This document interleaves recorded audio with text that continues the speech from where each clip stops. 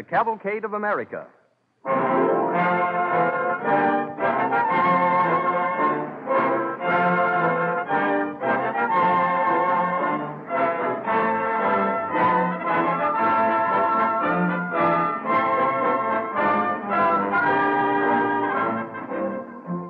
Many listeners to the Cavalcade of America, presented each week at this time by DuPont, have written letters of appreciation. We take this opportunity to thank all these people for their kindness, and we quote a comment from Miss Mabel Thatcher Washburn, President of the National Historical Society, as follows. Certainly the DuPont Company is rendering a real service in presenting episodes and phases in our country's history so full of drama, of thrill and romance, but yet so little known to the great proportion of the people.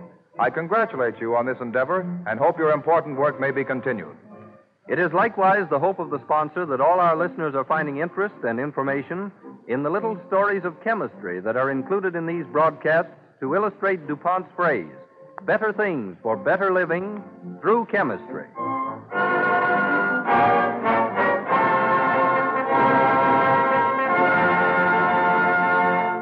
Let us turn the calendar back to the 1890s, when the horseless carriage was new, and before there was any radio or movies. Our Cavalcade Orchestra takes us back with 3 songs of that time, After the Ball, On the Banks of the Wabash, and Sweet Rosie O'Grady.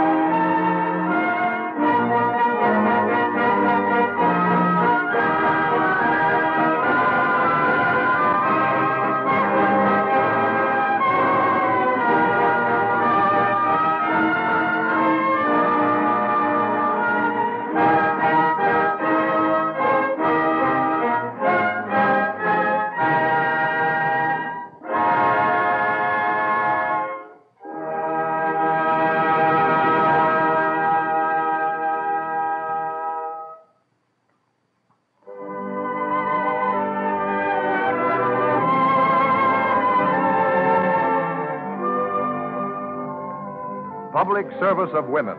Their staunch faith and diligence have long been a shining boast of the Cavalcade of America.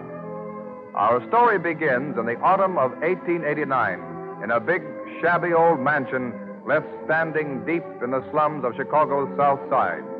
A young woman, pretty Jane Addams, talks to a caller, a young man from her hometown.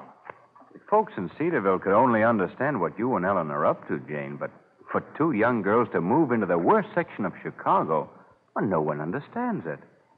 Well, it's hard to explain, Bill. But Ellen and I want to see how less fortunate people live and what we can do for them.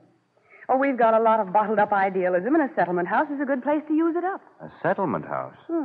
Did you make up that name yourself? No, the London hounds that serve laboring people use it. But we're not going to be quite so preachy as some of them. You see, we're not a mission, nor a hospital, nor a school. Well, what are you, for heaven's sake? Why, a place to be friendly and for anyone who cares to come. Of all the strange ideas. A place where people can drop in, you know, like they might in a small town. Where they know they might be asked to stay to supper. That is, if there is any supper. But at least where they can stay and talk or strum the piano or leave their babies to be minded. Where they can find gaiety or consolation, whichever they need. Well, I suppose you know what you're after, but I doubt if anyone else ever will. Oh, Miss Adams, I don't want to butt in, but I just got a minute to see you. Well, Rosa, come in. You're our very first neighborhood caller. Oh, Miss Adams, I only ran in to tell you I don't dare come to the night classes like I said I would, because my old man's kind of off his nuts, see? And he says there's a string tied to it somewhere. A string tied to it? He says there ain't nobody gives you something for nothing in this world.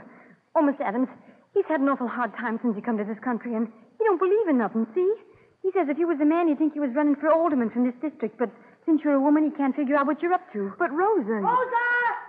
Hey, Rosa! Oh, listen, I gotta go. I posted that kid to yell if he saw my old man. I just wanted to say why I wasn't coming to the English classes, and... Oh, yeah, here's that book you lent me. Oh, Rosa, you keep it. Can I? Oh, gee. Rosa! Goodbye, Miss Adams. Thank you. What was the book you gave her? Appreciation of Abraham Lincoln. I hope her father reads it. He'll know that there was a man who'd have given something for nothing. It's too bad, Jane. You're going to have a hard time if even the people you're trying to help won't believe in you. Oh, but they will. I'll make them. You know, once I read somewhere that the things that are alike in people are better and finer than the things that keep them apart. Well, it's true. So I know I'll be able to prove it.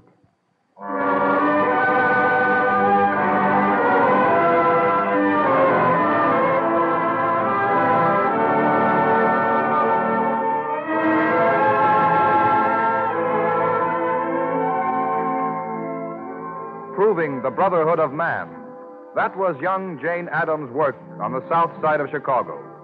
To win over the slum people, to give them free kindergartens, free night schools and clubs, to wash their babies, mind their children, care for the sick, and comfort the bereaved. That was the doctrine of Hull House. But though Chicago became quickly interested in the settlement house, there was always one great problem, the need of money. A few years later, in the living room of Hull House, Jane Addams talks to a small colored boy. Did you have enough to eat, child? Yes, I got plenty to eat. Thank you. You're welcome. Now, I want you to tell me, why do you and the other children come and stand in our doorway these hot days? 'Cause it's out of the sun. Cool. But haven't you got homes around the neighborhood? Yes, But you see, our mammies works out. They don't want to leave us in a room. There might be a fire or something. So you're turned out on the street. Well, what does your mammy do with you in the winter? Well, I go to school, but she takes a chance and ties my little brother to the kitchen table. You want this penny, ma'am? What's the penny for? Your lunch? Yes, Mammy gives me a penny every day to get something to eat. Well, you keep the penny. And beginning tomorrow, when it's noontime, you bring the other children down in the entrance, inside the house, and we'll give all of you lunch. Will you remember? Oh, yes, I'll be here. Well, Jane. Oh, Ellen. I heard part of that tete-a-tete, Jane. Where do you think you'll get money to feed that army? Ellen, are we short on funds again? There isn't even enough money to finish fitting out the gymnasium. That's what we wanted first. I beg your pardon. Oh, come in. I hope you don't mind. I heard anyone was welcome to walk right in and look the place over. Well, they generally do at any rate. My name's Kent, William Kent. Maybe you've heard of me because I inherited a lot of money. Oh, yes. I'm a single man. Any amount on something that'll interest me, I'd like to invest. I'd prefer something, of course, that could have my name on it. Oh, well. Oh. The first thing that came into my mind was lunches for the children of working women in the neighborhood. But, of course, they wouldn't have your name on them. I'm afraid that wouldn't do. What did I overhear you saying to this other lady about a gymnasium? Oh, yes. Oh, but you see, we've got the building, and, well, we sort of thought we'd name it for the woman who helped us. Of course, we Well, couldn't. there's plenty of time for you to think of something. No hurry. Mr. Kent, wait. Aren't you the man who owns those 2 big tenements over on Polk Street? Why, yes, I believe those are my buildings. Well, I know just what you could do. Tear them down. Tear them down. My own buildings? But they're awful, Mr. Kent. Now, if you tore down those buildings in that congested district... Miss Adams, I'm afraid you're the fanatic people say you are. I get rent from those buildings. Oh, but you've just assured me you didn't need it. Well, you came here especially because you're generous and because you wanted to help us. Well, it wasn't what I intended to do at all. Oh, how good of you. Believe me, Mr. Kent, it's the best memorial you could have. Oh, thank you. It's all come so suddenly. How soon would you have them torn down? Oh, I can't tear them down because I have no money. But we'll work with you on placing the families in better homes. But look here now. I have to give up the buildings and pay for wrecking them? Well, I'm sorry, Miss Adams. I'm afraid I have to be going. Think over some reasonable request and notify me. Good day. Good day. I've lost him. Oh, how stupid of me. I'm sorry I slammed the door, Miss Adams. Perhaps, yes, I suppose I can tear down those buildings, but don't ask me to put up any new ones. Good day. Oh, Ellen, we have a playground a whole block long, though I'm not sure the young man knows it yet.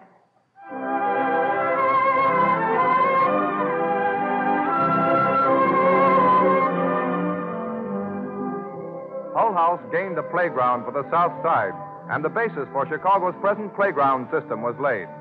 Other Hull House experiments showed the way for civic and social improvement throughout the country. Yet, in many Hull House ventures, Jane Addams found bitter opposition. A few years after her settlement's opening, Miss Addams greets 2 callers.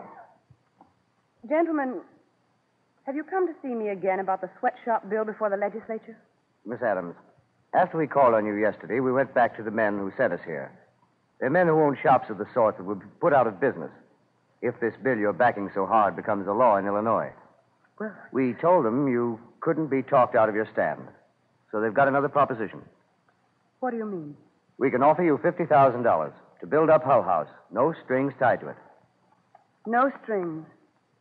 Except to forget my interest in ending sweatshops. Well, naturally. $50,000 is a great deal of money, and I could use it. But when it comes to forgetting the things I've seen, dark basements where women huddle to finish work that'll net them 5 cents a day, or rickety lofts where children bend over 10-hour-long tasks sobbing as they work, those things I can't forget. Well, I respect your courage, Miss Adams. Don't forget you're making a certain element of this town pretty mad. Gentlemen, we'll fight tooth and nail for this sweatshop bill. And, well, if Hull House is destroyed in the fight, well, there'll always be other neighborhoods, other people who need helping.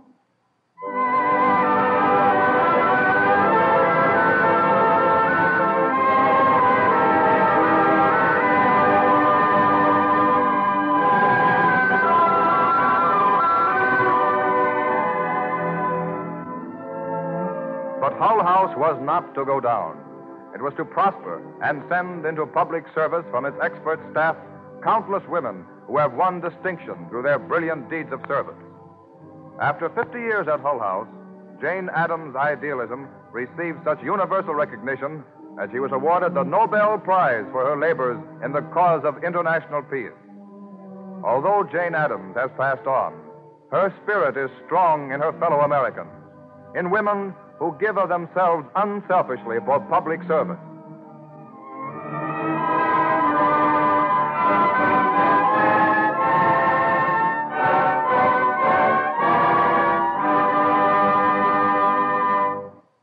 Two melodies of today, I Dream Too Much and I'm the Echo by Jerome Kern, both from the motion picture I Dream Too Much.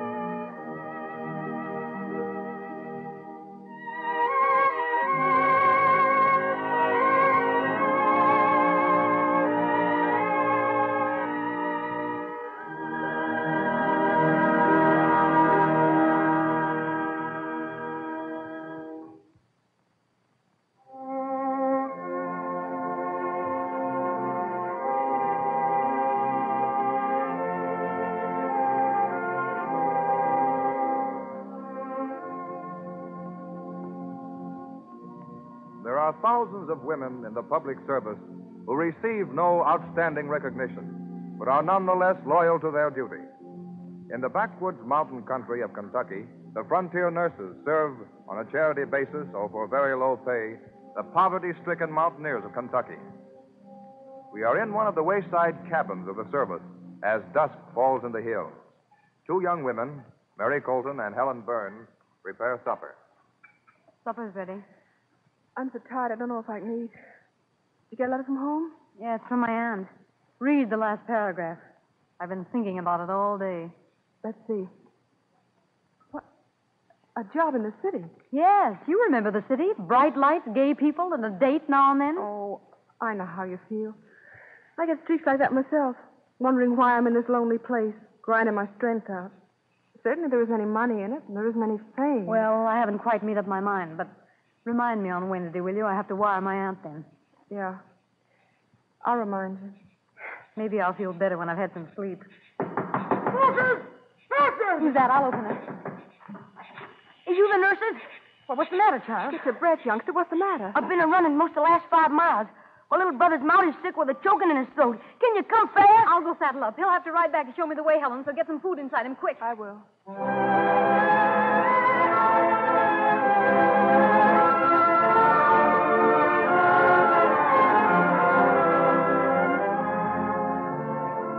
Through the lonely, beautiful beautiful hills of Kentucky, the frontier nurses ride at all hours on errands of mercy. Mary Colton, with the hill boy Augie riding behind her to guide her, speeds along a trail to answer the plea for help. Are you all right, Augie? Hang on to me. It's a mighty powerful horse we're riding, ma'am. I got my arms tied around your middle, and If you're one of the Tackett family, Augie, I don't see why it took you so long to reach our cabin. I come the long way round. Scared of meeting Cotters.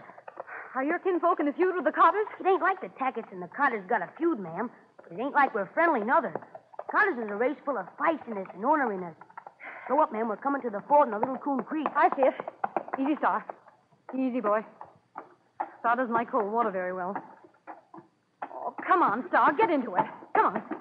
Good. You think he'll try it? What's that? It's Cotters, I reckon. Back of us, ma'am. They're throwing rocks at us. Whoa, Star. Don't throw stones. You're scaring my horse. Whoa, Star. I'm slipping. We're both going into the water, Augie. Jump clear. Come on, let's see you two. Let's have a look at you. Augie, are you hurt or just wet? Lord of Monty, it's a woman. Yes, it's a woman, you big hoodlums. Must give you a lot of satisfaction to throw rocks at a horse and get us soaking wet. And my horse is scared off. It's a foreign woman. It's one of them frontier nurses. Got a sharp tongue in her skull. When you finish sizing me up, maybe you'll chase my horse. Hey, she's ordering us around. No call to be sassy, ma'am. It was a mistake.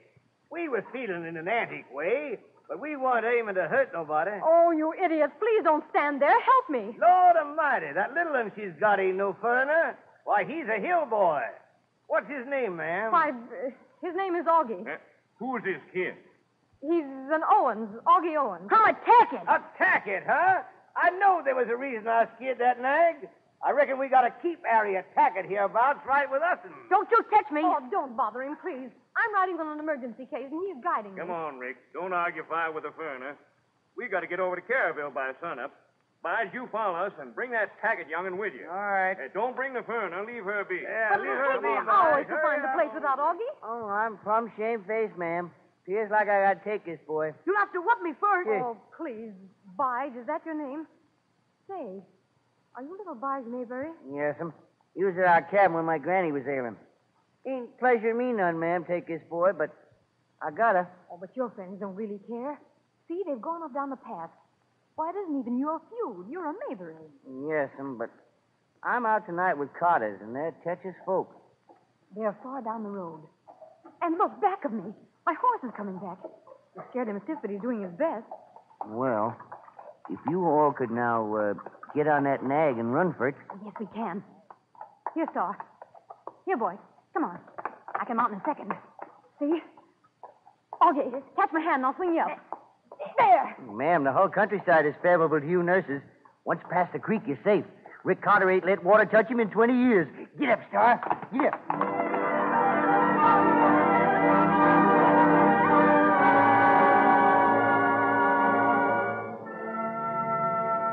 No waiting is more hopeless and fearful than that of the men and women of rural districts who can only pray that the doctor or the nurse will arrive in time to help.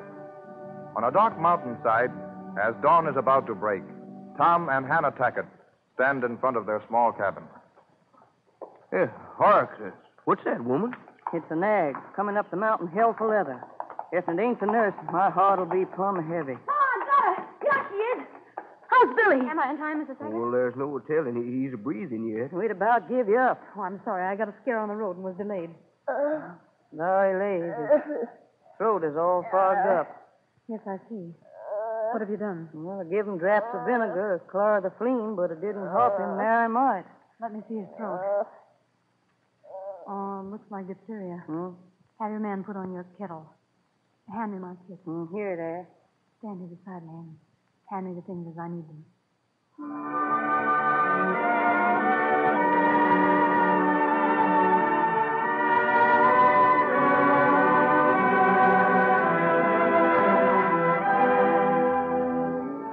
Through the night and for several days afterward, forgetting the passage of time, Mary works on the sick boy. Finally, her perseverance is rewarded. Well, he's better. Out of danger. What day is it? Most likely it's Thursday. Look at our Billy there. He's sleeping as sound as a kitten against a hot jam rock. You'll remember what you're to do for him, won't you, Mrs. Tackett? Yes'm, but you shouldn't ought to leave. You tuck it out. Why, it ain't even sun up yet. I'll take a pan of cold water for my face. Mr. Tackett, will you ask Augie to saddle my horse? Yes, ma'am. I'll tend You're to it. cruel to ride off before we can thank you proper. 'Cause it's only fair to say we've got no money. Well, when you can pay us something to help out someone else, do.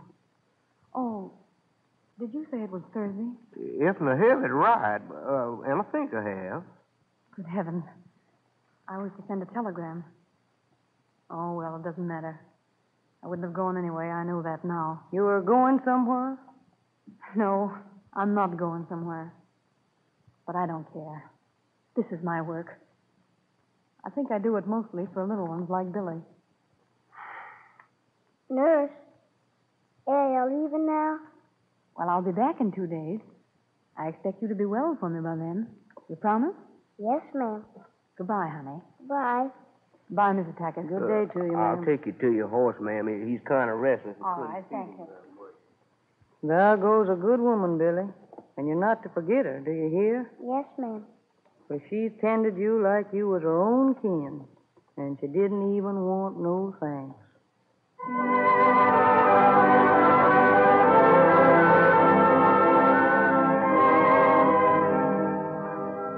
Without public applause, but universally respected, go the thousands of women whose daily lives are dedicated to the public good.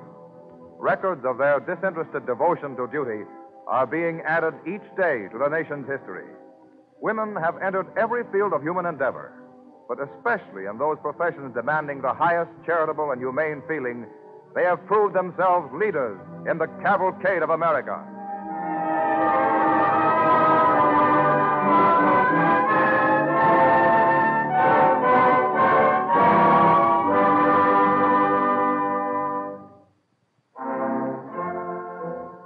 Public service is rendered by many people of various professions. And although nurses and social workers are the heroines of tonight's stories, we honor all men and women who serve the public. Among them are the scientists, such as the American chemists who are discovering secrets of nature in order to make many useful materials that we otherwise should have to get from other countries. Just for example, America needs inexpensive camphor. It is an important ingredient in many articles you use every day. In pyroxylin plastics used in making combs and toilet articles, knitting needles, toothbrush handles, fountain pens, and hundreds of other articles. It's also essential to photographic film. And the safety glass used in many automobiles really is a sandwich of glass and transparent pyrrolin plastic, which also contains camphor. Way back in 1421, 70 years before Columbus discovered America, some Chinese visiting the island of Formosa were agreeably surprised to find forests of stately trees with a balmy odor that could be smelled for miles. These were camphor trees, and the Formosan natives made a pleasant-smelling product out of them. The Chinese took some of this camphor home with them, and traders carried it throughout the Orient, where it was already known and prized highly for medicinal purposes and for use in making amulets that would ward off evil. Chemists discovered the structure of camphor as long ago as 1893, and many attempts have been made to produce it chemically. However, all efforts to make a high-grade product at a reasonable cost failed until just a few years ago. DuPont chemists succeeded in perfecting a process which uses as raw material turpentine extracted from southern pine trees. This development is important to every American, for DuPont now produces camphor at a price which makes it unnecessary to go abroad to buy it. This is an achievement that well exemplifies the DuPont phrase, better things for better living through chemistry. Next week at this same time, DuPont will again present the Cavalcade of America. This is the Columbia Broadcasting System.